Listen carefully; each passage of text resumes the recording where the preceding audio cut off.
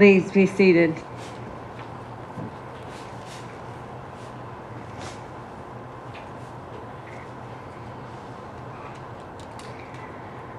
Do not let your hearts be troubled. Believe in God, believe also in me. In my Father's house there are many dwelling places. If it were not so, would I have told you that I go to prepare a place for you? And if I go and prepare a place for you, I will come again and will take you to myself, so that where I am, there you may be also. These familiar words from the Gospel of John are a popular reading for funerals. In fact, most of us probably hear these words read more often at funerals than we do here in church. Yet when Jesus wrote these words, he was not referring to his death, but to his ascension to the Father God.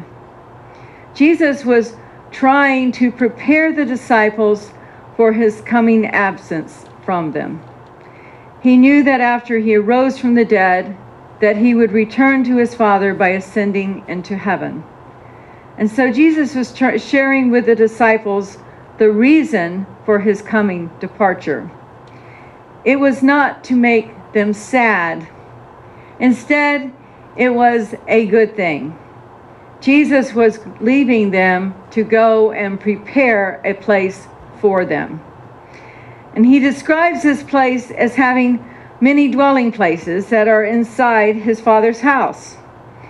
And the word for dwelling places is also translated as apartments, or as I would like to translate it even more broadly, as condominiums, since they have been paid for us by Jesus' blood. The word apartments are dwelling places that are habited by tenants. And as children of the kingdom, we are not going to be renting a space to live in for eternity. That would defeat the point of Christ's sacrifice. As heirs of the kingdom of God, Jesus left this earth to go and make an eternal home for each one of us. Now, our eternal homes will be within the Father God's own place. Just as Jesus lives with the Father, we too will be living with the Father God. Through Christ's preparations on our behalf, our reconciliation with God will be completed. In St. Paul's first letter to the Corinthians, he describes this meeting with the Father God in these words: "For now we see in a mirror dimly, but then we will see face to face. Now I know only in part, then I will know fully, even as I have been fully known." In the newly released movie from the book Heaven is for Real by Todd Burpo, we are given a glimpse of what heaven is like right now through the eyes of Todd's son, Colton, when he was 4 years old. How many have seen that movie? Okay, ladies and gentlemen, go see the movie. Especially, have you read the book? Have you read the book? Read the book. It is based on sound theology and scripture, and what is so wonderful about the movie, it shows how surprised Colton's parents are and family at what Colton is saying after his trip to heaven. And going to heaven, even when you're not dead, is scripturally sound, because Paul himself talks about someone he knows, and the Bible scholars believe he was referring to himself, went up into the higher heaven, the third heaven, the highest heaven, and saw such things as could not even be expressed in words. Well, Colton does a wonderful expression in words that he has as a 4-year-old, and it's just beautiful how it comes out from the voice of a child. So do go and acquaint yourself with this through the movie or through the book. The movie doesn't have everything the book has in it, as always, they don't. So start with the book, or just go see the movie and then do the book. But please do that. This is something that's exciting. You need to see and read, because it's something as a gift to the body of Christ. And one of the things that Colton lets us hear and see is how beautiful heaven really is. And as beautiful as heaven is, the scriptures tell us today that the day will come when there is referring to a new heaven and a new earth. Not the heaven that Colton was taken up to see, because the new earth and the new heaven are coming after the old earth and the old heaven pass away.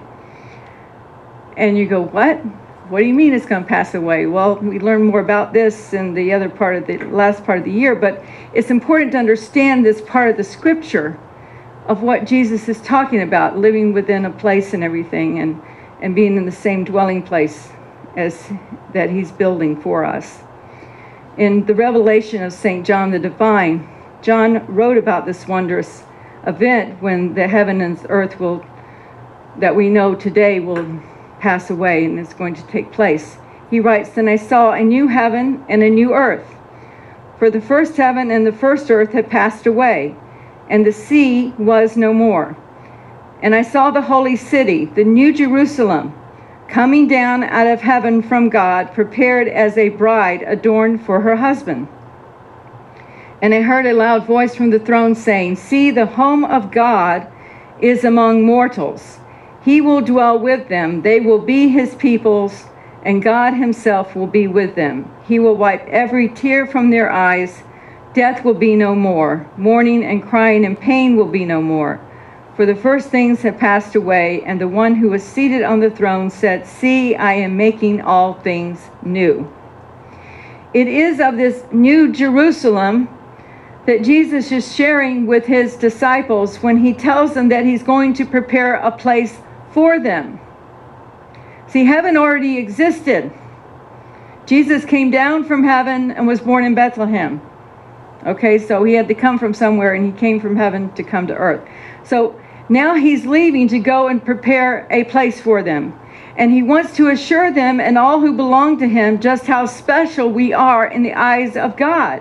We are so precious to the Lord that not only did God give his only begotten Son in atonement for our sins, the Son of God is preparing a dwelling place where we and God will live together forever. Our eternal home will be God's eternal home. Within the city of God, the New Jerusalem that is yet to come, each one of us will have our own special place to live that is even now being created for each one of us who is of God. We all have different tastes. We all have different things that make us happy. Well, Jesus is working on that place for each and every one of us that know and love him right now, so that when we are with God, we will have overwhelming joy. That's why this place is being created, to bring eternal joy to all of us, which is why Jesus states that there are many dwelling places. To give us an idea just how big the New Jerusalem is going to have to be, currently on earth today, there are approximately 3 billion people who confess to being Christians. Now, while God only knows the exact number, even if only 2/3 of them are true believers in their hearts, that would make the number 2 billion. And this number only estimates the known living Christians on earth. But Jesus is preparing a place for the whole body of Christ, including all those who are already in heaven, the place that little Colton was allowed to see. Are you with me? Are you following me? Is anyone lost? Okay. So, although there have been times in history when there has been meticulous written records of baptisms, there has also been times of great persecution against the church, when a written recording of a baptism would mean a death sentence. The many Christians in the Middle East and throughout the world suffer under such great oppression today. For example, in the news just this past week, Did anyone hear about this lady, a 27-year-old pregnant Christian woman, Miriam Yeha Ibrahim, in Sudan? Good. We have some of us keeping up with what's going on. Okay. Well, this young woman faces a death sentence for the crime of apostasy.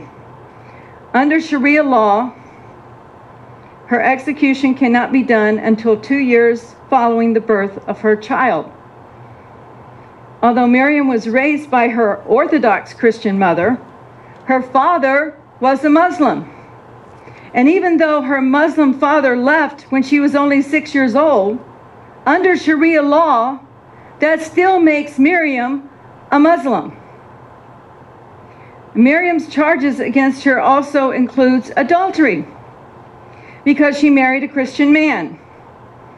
And for this crime, the Sharia court imposed a punishment of 100 lashes. When Miriam was given the opportunity to recant her Christian faith, she refused, saying, "I am a Christian, and I will remain a Christian." While the story of Miriam from Sudan has made global news, there are many Christians who live every day in fear of their lives. That is not going to make the news. Yet Jesus, in his mercy, is preparing a place for all those who believe in him and refuse to deny him before men. For all those who believe that Jesus is the way, the truth, and the life. And for those of us, in the meantime, who remain on earth until Jesus returns, we have been given the assurance that when Jesus returns to earth, when he's coming back, as we confess every Sunday, that Jesus will take those of us who believe in him with him. And we will join with the martyrs and saints of the church to live together in love and harmony, where there is no pain, where there is no suffering, and where sorrow will be no more. It is in the presence of the living God that we will know only joy as we live with God through eternity as our Father forever and ever.